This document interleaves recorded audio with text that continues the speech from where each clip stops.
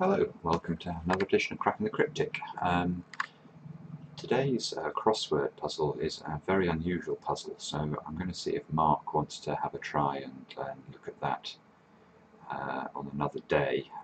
It's, for those of you who haven't looked at it, the online edition is a puzzle from 1965 and a fairly extraordinary one at that. So it'd be very interesting to see him have a go at that. So what I thought I might do today is look at sudoku. So, as usual, what we should be doing is just going through the grid where we find squares in a 3x3 box, like this one, where a number can only go in exactly 2 positions within the 3x3 box. We should make little pencil notes like this. You see the 4, 4 here, and this 4 here means we can isolate where the 4s can go. We can do it over here with the 4s as well. And we should go through the puzzle now and just try and fill in what we can using this method. So you can see here there's an interesting arrangement in the center going on where we have a 6 and a 5 in the central column and this pattern in the middle, which means we can actually lock the 5 and the 6 into these outside squares in columns 4 and column 6, which means 2, 3, 8 has to come down the middle here. We can put the 2's in and the 8's in, but we can't do anything with the 3's yet because there's no 3 here and no 3 here. So we just have to remember there's a 3 in this central column while we're solving. So we can use the 5 and the 6 to make a couple more pencil marks there and there. And can we use the 6? Not quite yet. Okay. We can actually place an 8 down here in this square. Pencil mark 8's over there. Pencil mark 2's up here.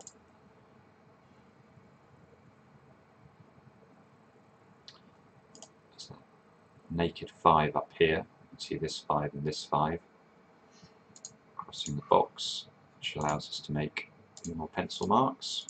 Always make pencil marks whenever you can. That's the name of the game at this stage of the puzzle. 4's here, which allows us to isolate which of these 4's is the correct one. It must be this one. Remove this 4. You can see now we have a lot of numbers in the right-hand column of the grid. So 1, 5 and 7 to be placed. And you can see quite quickly, I think, there's a 7 here and a 7 here, so we can't place a 7 in either of these two positions. The only place left for a 7 now in column 9 is here. I don't think there's anything particularly clever about that deduction. It's just, I mean, that's a very natural thing to check once you get a lot of digits in a particular row, column or 3x3 set of squares.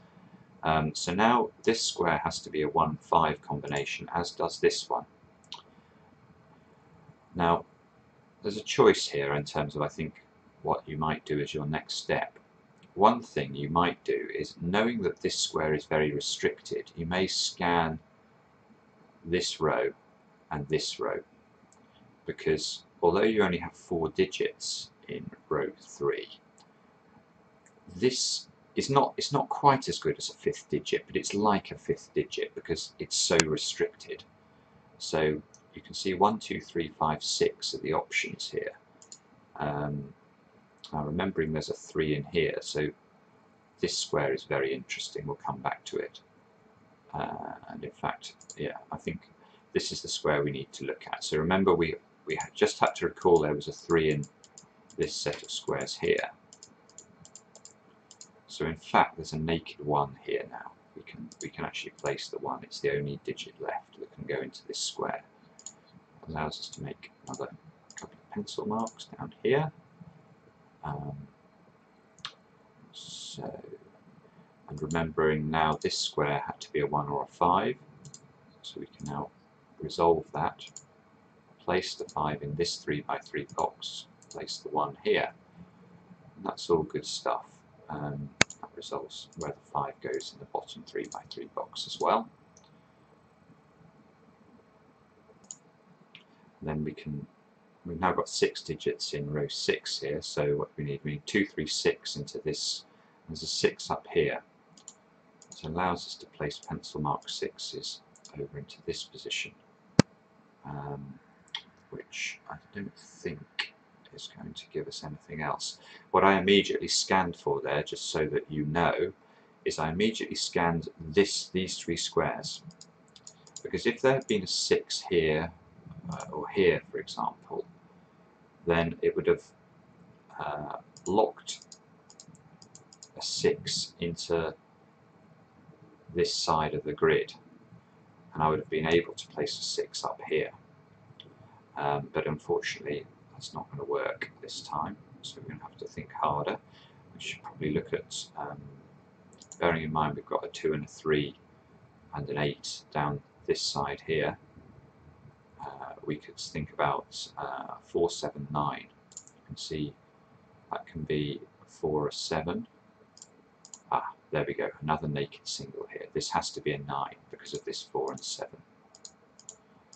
So this puzzle seems to involve a lot of that sort of logic, i.e. just trying to make very good use of the numbers that we've given. Even if we don't know exactly what the number is, we know their position within the row and column.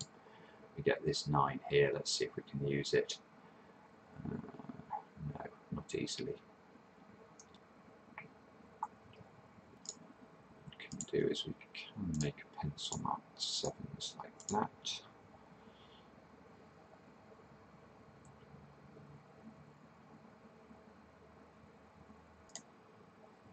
And this 9 here, it gives us 5 in row 9, so let's just check it. 1, 2, 3, 6. Look at that, yes, 2, 3 and 6 in this box already. So the only option left for this square here is a 1.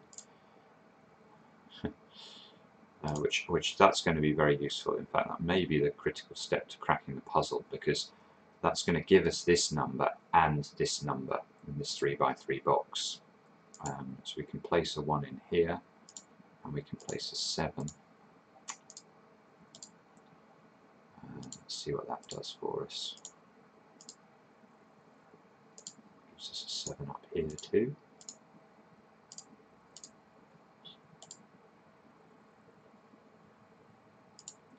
Allows us to make some pencil marked 4s because of this 4, which gives us this square must be a 4 up here, which resolves where the 4 goes in this top 3 by 3 box. Oops.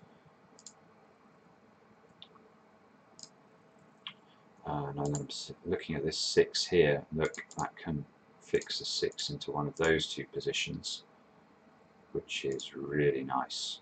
That forces a 6 here, because remember the 6 is in either of this position and this position, so we can place the 6 up here now. And we have to fill 1 and 3 into these 2 positions, so that can only be in this order.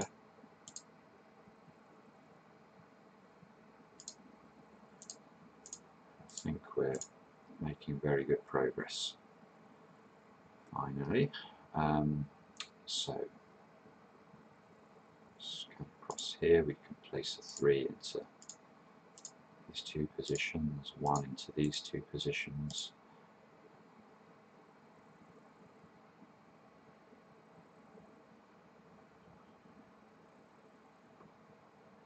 This, what we're looking at here, 7, 9. Can't quite see which order that's happening in terms of these 2 cells here. And in fact, if we look at this arrangement here in this 3, we can make a pencil mark. Could have made it a while ago, I think. Let's see if that helps us with this 3 here. Yes, it does. We can now place a 3 into one of those 2 positions in this top 3 by 3 box, which allows us to find this 3 down here. Just fill that in and see if that's going to. So now the 3 in this box is pushed over into column 6, and we can now finish row 3. Look, we've got to place a 2 and a 6 here, but this can't cannot take a 2. So that must be a 6, which means we can place a 6 here and here.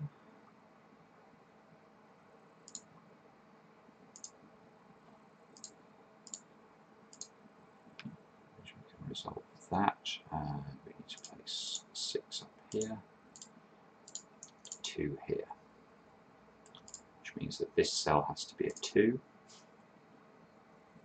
Now remembering there's a 2 here, that means this cell has to be a 2, and look what's going to happen now. The whole thing's going to start to chain. 2, 6, 3, 4, 4. 3 can only go here now in terms of this position. This has to be a 9. And one of the things you have to sort of guard against at this stage of solving a puzzle like this is you can go a bit quickly. And if you do that, you can often lose key bits of the logic you'd like to have recorded during the solve. So your job now is to try to remember all of those numbers we've just put in, and make sure that we don't forget to use the simple deductions that were possible as a result of them. It has to be an 8, I think. So 5, 3, 1, 9. Okay. We're very close now to finishing the puzzle. This has to be a 1, I think. This has to be a 9.